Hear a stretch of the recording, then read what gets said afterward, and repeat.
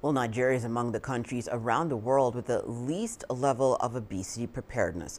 This is disclosed in a recent report published by the World Obesity Federation.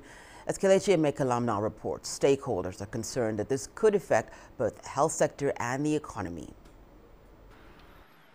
Obesity is fast becoming a burden in Nigeria, rising annually at a rate of 4.9% in adults and 8.3% in children, according to the World Obesity Atlas 2023. Here in Nigeria, the condition is fueled by increased urbanization, excess calorie consumption, and thyroid disease. The World Obesity Federation projections indicate it could worsen within the next decade. Despite the growing burden, Nigeria ranks 180 out of 183 in the latest obesity preparedness ranking, one of the lowest in the world. We have different figures from different sources, but we have an average prevalence of about 15%. With a range of 8 to 22%. Our low level of preparedness is really, it's sad and, very alarming. Why? Because the least prepared we are, the more cases of NCDs, that's non-communicable diseases, we'll end up having.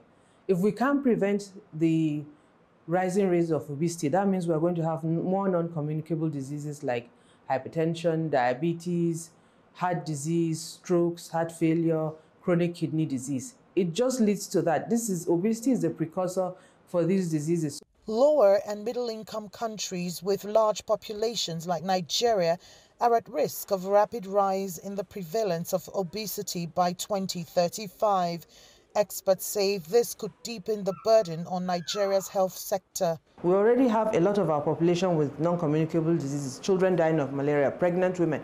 And yes, I forgot to mention hepatitis too. That's a communicable disease with a large burden.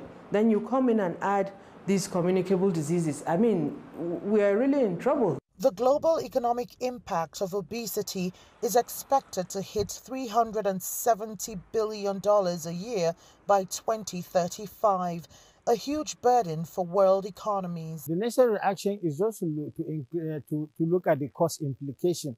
And where 370 billion is projected to be a liability to an economy, no nation can now take it easily, because the phantom of the discovery is that this amount must be sourced within the economy, because if it is not sourced within those economies, then definitely the borrowing style of monetary provisions will be highly challenging.